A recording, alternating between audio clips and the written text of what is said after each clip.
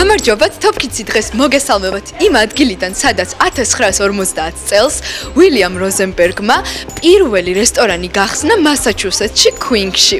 ხოლო დღეს ჩვენ ვიმყოფებით აბაშიძის 10 ნომერში, სადაც არის დანკინ დონატსი, სადაც გელოდებათ ნამდვილი ქართული დონატები ყოველდღიურად. რადგან უკვე ახალი წელი გვიახლოვდება, მე ჩემთან ნაწამყონებთან ერთად დღეს ვაპირებ, რომ საახალწლოდ მოვთოთ დონატები. ხოლო ამ ყველაფერს როგორ გავართმევთ თავს, ამაზე უფრო ვრცლად გვანცა გვესაუბრება. სანამ დავიწყებდეთ ჩვენ დონატების მორთვას, მოდით ყველამ დავიცვათ ჰიგიენის ნორმები და გავიკეთოთ ხელთათმანები. მოდით ბავშვებო.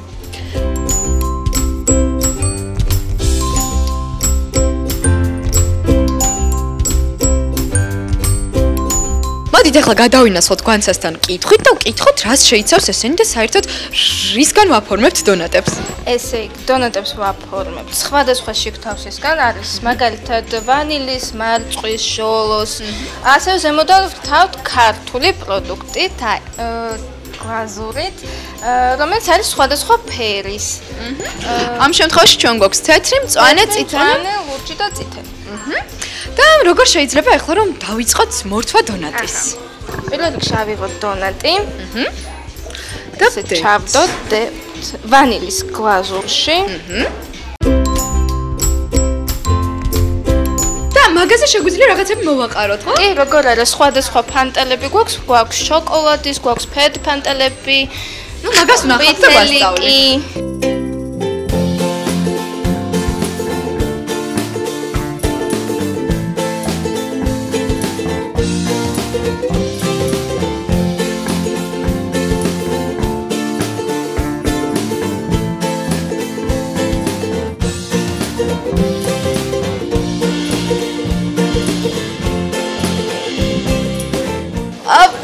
ნახე რა მაგარი დონატი გამოგვივიდა მწვანე, ყოჩახ, ძალიან მაგარი გოგო ხარ.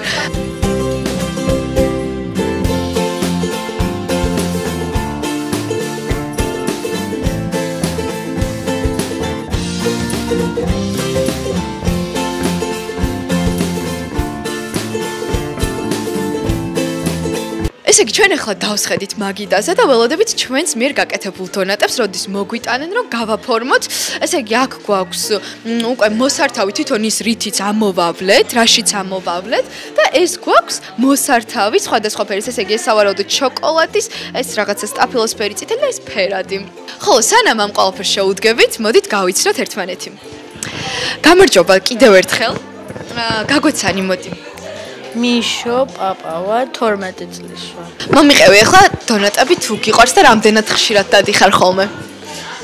დონატები მიყვარს და როცა დრო მაქვს სკოლიდან, აქვეა სკოლა და გადმოვდივართ ხოლმე კლასელები და დონატებს მივირთმევთ. ხო, ძალიან მაგარი დესერტი აღიარე. თან მით უმეტეს მე რა გავიგე, იცი? თურმე დონატები ახლა მზადდება ნამდვილი ქართული პროდუქციისგან. შენ ეს იცოდი? მეც ახლა ხან გავიგე ცოტა ხნის. ძალიან მაგარი ამბავია. კარგი, ახლა შენზე კიდევ მომიყევი რაღაცები მაინტერესებს მაგალითად, რას აკეთებ ხოლმე თავისუფალ დროს? თავისუფალ დროს კი გავიგეთ უკვე რომ დონატებში დადიხარ, ჭამდა გიყვარს ე კიდე? კითხვა მიყვარს და ფილმების ყურება. კითხვა გიყვარს, რა წიგნი გიყვარს ყველაზე მეტად? ჰარი პოტერი. ყველა წაკითხული მაქვს მე შენ? მეც ყველა წაკითხული. ყველა უკვე. ფილმი? ფილმიც ყველა ნახე. მაშინ ახლა მელაპარაკე უფრო ფილმი თუ წიგნი? უფრო წიგნი ალბათ. რატო? წიგში უფრო კარგად არის ყველაფერი აღწერილი. გეთანხმები. და იმას არა პროტესტებ ხოლმე, აი წიგნში რომ რაღაცები საერთოდ სხვანაირად არის ვიდრე ფილმში. მეც გამომწონს ხოლმე რომ სხვანაირებენ. ესე იგი მე როგორც გავიგე, თქვენ ხართ ტყუპები? დიახ. მართალია? რომელი უფრო დიდი ხართ? ახლა მითხარით და რამდენი? 2 წუთით არის ჩემზე უფროსი. ანუ შენ ხარ უფროსი? დიახ. მაინც ესე იგი ბიჭი ხარ და პირველი გამოხვედი, ხო? კარგი. ახლა მითხარი შენ რა ქვია, რა გვარი ხარ, რამდენი წლის ხარ გაგვეცანი? მე რა მიქელაში 8 წლის მესამე კლასელი ვარ. მესამე კლასში ხარ და შენი საყვარელი საკნები ჩამომითვალე უცებ. სპორტი, ქართული, მათემატიკა. და რა მოგწონს ყველაზე მეტად? ფეხბურთის თამაში ჩვენ გუნდი მოვიფიქრეთ, გუნდის ლოგოები და ყველაფერი. რას მეუბნები? ფეხბურთის გუნდია ეს? დიახ, სკოლის. დიახ. და მითხარი როგორ მოიფიქროთ? ნომრები დავყავით, კარში გავაკეთეთ, ანუ დაცვა, თავდამსხმა გავაკეთეთ და ყველაფერი. რა მაგარი, ეს შენ ხარ ჯგუფის ლიდერი და შენ მოიფიქრე? მე და ჩემო მეგობარმა ოთო. ანუ ეს კლასი ხართ, კლასის ბიჭები, ეს გუნდი შექმენით და ანუ დიახ. ვის ეთამაშებით ხოლმე სხვა პარალელურ კლასელებს? ხო. გუნდს რა ქვია სახელი? Super Eagles. რა მაგარიო, ვინ მოიფიქრა ეს? ეს მე და ოთო. რა საიდან წამოვიდა მომიყევი რა? ანუ ჯერ ხა ჰანიმენი და მე გადავიფიქრეთ კბილი კაცები როგორ უნდა ვიყოთ ხო და მე მოვიფიქრეთ მაგარი არწივები. Super Eagles. ძალიან მაგარი ხარ, აი ძალიან მაგარი მოფიქრებაა, ყოჩა. მე ვიცი რა შენ სკოლის გარდა კიდე რაღაცებს აკეთებ. მომიყევი, აბა სკოლის გარდა რა მოგწონს ყველაზე მეტად? ჯერი პირველი იქიდან დაიწყე. თავისუფალ დროს, აი რა რის კეთება გიყვარს? წიგნს ვკითხულობ ხოლმე, პლანშეტს თამაშობ. ხან ტელევიზორს ვუყურებ. ან წიგნების კითხვა გიყვარს? და რომელია შენი საყვარელი წიგნი მითხარი? რევასინანიშვილის მოთხრობები. რომელი მოთხრობა? თუ ვიცით, ბიბო და სხვა მოთხრობები. ყველაზე საყვარელი. რაღაცებზე ხო დადიხარ შენ მე როგორც? სიმღერას დავდივარ. კიდე სიმღერაზე დადიხარ. ეს ახლა მითხარი დედამ შეგიყვანა თუ შეთქონ გინდოდა? ბებოს უნდა და რომ გემღერა და გიყვარს და ისე დადიხარ თუ ისე? როგორ მომიყევი? მიყვარს კი. გიყვარს რა ძალიან? კი. დიდი ხანია რაც დადიხარ? 3 წელია, მე 3 წელია ეს. და კონცერტები გაქვს ხოლმე? ჯერ არა. ასოფში რო გადავალ, მე დაგპატიჟებ. ანუ მე გექნება კონცერტები და მე მეპატიჟები. ხო. დიახ. გეგმები გვაქვს მუსიკალური, ესე იგი დიდი. ეხლა გადავიდეთ შენდასთან. ძალიან მაინტერესებს აქეთ რა ხდება. მომიყევი ეხლა შენზე რა ქვია, რა გვარი ხარ? ანასტასია მიქელაშვილი 8 წლის მესამე კლასში. შენ ხარ მესამე კლასში, ანუ როგორ შენი ძმა? რატო? ტუპები ვარ. რა მაგარია. მისმინე, ეხლა მომიყევი შენზე, რას აკეთებ ხოლმე სკოლაში და შენ რა საგნები გიყვარს შენ ყველაზე მეტად? მუსიკა, მათემატიკა, ქართული და სპორტი. სპორტი ანუ შენც ძალიან გიყვარს. მეგობრებსაც ხო არ გაქვთ რამე ჯგუფი? ესე იგი, ჩემი მეგობარი არის ერთი კესო ქვია და მაგი მავარჯიშებს ხოლმე. რას გავარჯიშებს ხოლმე? ცეკვას. ცეკვავ, რას ცეკვავ? რომელ ცეკვებს? ჰიპ-ჰოპი, ჩა-ჩა-ჩა და ბალეტი. მოიცადე, ეს დადიხარ თუ თვითონ სპორტზე? არა, დავდივარ. დადიხარ, ანუ სკოლის გარდა? სკოლის გარდა დავდივარ. ცეკვაზე და რუსულზე. რა მაგარი გოგო ხარ და ცეკვაზე მომიყევი ახლა, ანუ რატო შეხვედი მოგწონს თუ არა და რას აკეთებ? ჩემი კლასელი დადიოდა და რო ცეკვავდა მეც მომიდა და შევედი. და მოგწონს? დიდი ხანია რაც დადიხარ? არა, 6 თვეა. კაი. შენი ჰობი რა არის? ან მაგალითად რას აკეთებ ხოლმე? აი გაკვეთილების მომზადებას რომ მორჩები და ასე შემდეგ. წიგნს კითხულობ, ხან ტელევიზორს ვუყურებ, ხან პლანშეტს თამაშობ.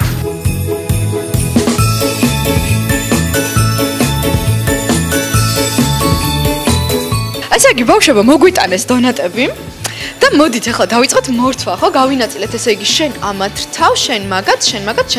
მე ამათ. ესე იგი ბავშვებო მოსართავად გვაქვს თეთრი, ცისფერი, წითელი და მწვანე კრემი და ასევე აი ეს შოკოლადის და სხვადასხვა ფერები, რომელიც შეგვიძლია მოვაყაროთ. აი შენი ზეჭა მოიბარა ცოტა. კარგი, მოდი დავიწყოთ. ესე იგი პირველი, მოდი შენიდან დავიწყოთ. შენ გითხარი ჯერ რას აკეთებ და რა გინდა რომ დაახატო? ამით არ გინდა რომ რამე დაახატო ან დაწერ? მწვანე გინდა. მწვანეს ამას დავახატა. მიდი, დაიწყე. ესე იგი, ხარ გინდა მე დავიწყო და ვნახოთ როგორ ვაკეთებთ თუ? კი, როგორ ვაკეთებ?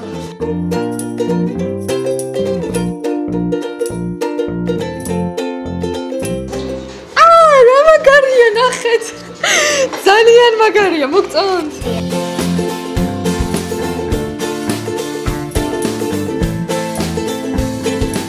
კარგი, ეს დავდოთ ესე. ეხლა აქეთ, აბა შენ მითხარი, რომელი ფერი გინდა და რაზე გინდა რომ დაახატო და რა? მე მინდა ნაძვისხე დავახატო. ნაძვისხე. მოდი დავიწყოთ ნაძვისხე. მწვანე ნაძვისხე გინდა, შეგიძლია სხვა ფერი ნაძვისხე გააკეთო. თუ გინდა მწვანე იყოს. მწვანე იყოს.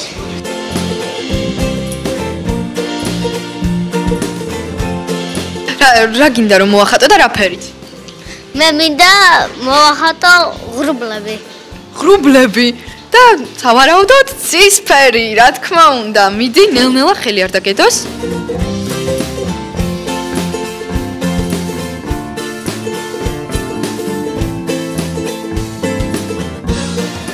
კარგია. წვი. საყვარელი. ძალიან კარგი გამოგივიდა.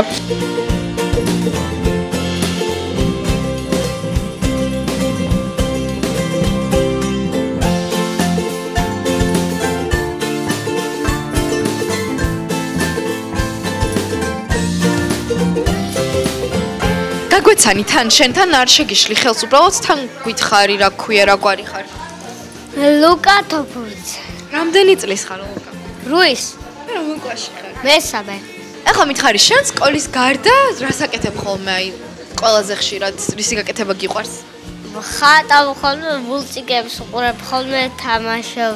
ყველაზე მეტად რომელი მულტფილმი გიყვარს ან გმირი? სპანჯბობი. სპაიდერმენი. სპანჯბობი. სპანჯბობი მაპატია. ესე იგი, სპანჯბობი მე ძალიან მიყვარს. რომელი საგანი გიყვარს ყველაზე მეტად? მე მათემატიკა და სპორტი. სპორტი ესე იგი ყველას გიყვარს. კარგი, შენ რას აკეთებ ხოლმე სპორტზე? ხან დავრბივარ, ხან დაჭერობანავს თამაშობ. ანუ ერთობი ერთი სიტყვით, რაც ყველას გიყვარს, ხო? კარგი, მათემატიკა რატო გიყვარს? არ გირთულდება? აი მაგალითად ამოცანების ამოხსნა. ამოცანები ყველაზე მათემატიკაში ამოცანები ყველაზე ძალიან მიყვარს. ძალიან გიყვარს.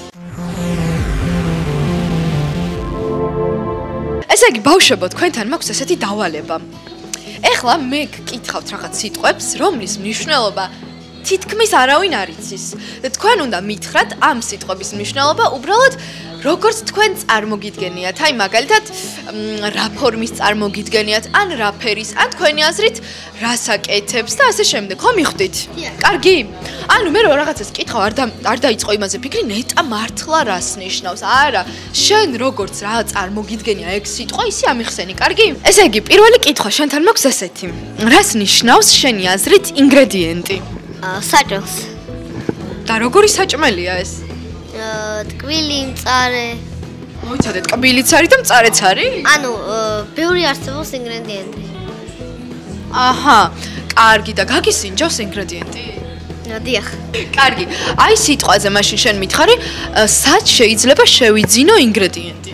მაღაზიაში. მაგალითად მივადი სმარტში. და ვეუბნები, რომ მეთქი ინგრედიენტი მომეცით. თქო და ეს ქალი მაწვდის რაღაცას. ეხლა როგორ უნდა მივხვდე, იქნებ მატყობს და არ არის ინგრედიენტი. აი როგორ მასწავლე, როგორ გამოიყურება, რომ ვიცნო, რომ ეგ არის. ჩულებია. და ჩემი ინგრედიენტს ვაკეთებს, ნამტხვარში უშვება. ანუ ნამტხვარს აკეთებს ხოლმე და ინგრედიენტს უშვება. აჰა, კარგი. ესე იგი, მე მივდივარ. ამ ინგრედიენტს ყიდულობ, რომელიც არის ოვალური. ოვალური. და ამ ოვალური ინგრედიენტით ვაკეთებ ნამცხვარს. დიახ. კარგი, ახლა გადავინაცვლოთ ტყუპის მეორე ცალთან და ვკითხოთ ესეთი რამე. შენი აზრით რას ნიშნავს რეცეპტი? რეცეპტი ნიშნავს საჭმელს. მოდი ახლა შენთან მაქვს ეგეთი კითხვა. მითხარი რას ნიშნავს შენი აზრით რეცეპტი? წამალს. თავი მითხარი ცოტა აი მიკროფონს რომ მოვაწიარე ხოლმე მე. ნიშნავს წამალს. რა? რისი წამალია ეს? რა არის? სხვადასხვანაირი არსებობს. აჰა, ანუ რამე კონკრეტული წამალი კი არ არის რეცეპტი, ანუ სხვადასხვანაირი წამლებია. დიახ. და ეს წამლები რამე სკურნავს, რამე ერთ კონკრეტულს თუ ზოგადად? ზოგადად. წამალს ჩაიდებ და უნდა წყალი მიაყოლო. ანუ რეცეპტი რა შუაშია? ხან ცუდი გემოაქვს, ხან ტკბილია. ანუ სიტყვაზე მე მივედი აფთიაქში და რა უნდა ვუთხრა, ესე იგი წამალი მომეცით თქო თუ რეცეპტი მომეცით თქო? უნდა ვუთხრა, მაგალითად რა წამალი გჭირდება. და მაგალითად ნუროფენი მინდა მოგცემენ ნუროფენი. მაგალითად. ესე იგი მე შენგან მაინტერესებს რა? შენი აზრით რა შეიძლება ნიშნავდეს ნეკერჩხალი? ცეცხლს. ცეცხლს. და ცეცხლი რატოა ცეცხლი და არ არის ნეკერჩხალი, მაშინ რატო არ ვეძახით ესე? ნეკერჩხლის ცეცხლი შეიძლება ნახოთ ბუხარში. რამე სხვა ფერი ხო არ აქვს ამ ცეცხლს, მაგალითად ლურჯი ან მწვანე ხო არ არის განსხვავებული? ყვითელია. მოდი ახლა ტყუპებთან გადავიდეთ კითხვით და ვკითხოთ მათ, რას ნიშნავს თქვენი აზრით ფანტელი? ფანტელი ნიშნავს ესე წვიმა რომ მოდის გროვდება ღრუბელში, მე ორთქლება და კეთდება ფანტელი.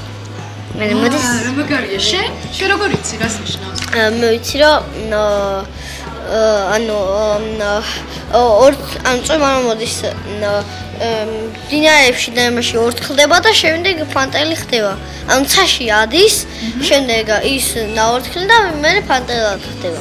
ყოჩახ, ესე იგი მაგრები ხართ ორივე მძან მაგრად აგვიხსენით. მოდი შენ ახლა ყველას აგვიხსენი, რას ნიშნავს შენი აზრით კარამელი? კამფეტს. კამფეტს. და დონატთან შეიძლება რამე კავშირი გქონდეს კარამელს თუ არა? არა. და დონატი რო ტკბილია და შოკოლადიც და კამფეტიც რო ტკბილია და კარამელს თუ შოკოლადთან აქვს კავშირი, დონატთან რატო არ უნდა გქონდეს? კი აქვს. კი აქვს, გადაიფიქრე?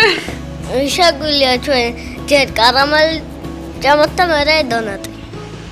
ცალ-ცალკე დავიჭიროთ ესე და ვჭამოთ, ხო? ჯერ ერთი, მერე მეორე. კარგი, ანუ ეს შენი აზრით ეს შეიძლება და რა ფერია შენი აზრით კარამელი? ლურჯი. ლურჯი კარამელი რა მაგარია. ჩემი აზრით კარამელი ნიშნავს აი ასეთ რაღაცებს. აჰა, ანუ დონატში გამოიყენება და დონატში შედის. დონატი და ასხავენ რაღაცებს ახატავენ და კარამელი მაგას ნიშნავს. შენი აზრით იგივეა? ხან ასხავენ, ხან ნამჩხარს უშვებიან ხოლმე.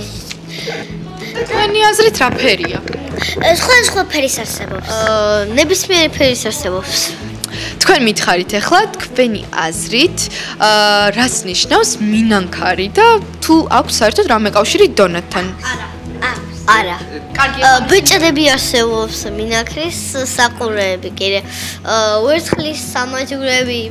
მინანქარი რა არის თვითონ აი სიტყვაზე ვერცხლის სამაჯური და მინანქარი? მინანქარს აი სპეციალურ ხელსაწყოა, რომელსაც აი თელისავით, აი ანუ ზომას ვადლებთ, იმასაც და ქვია, იმას ქვია.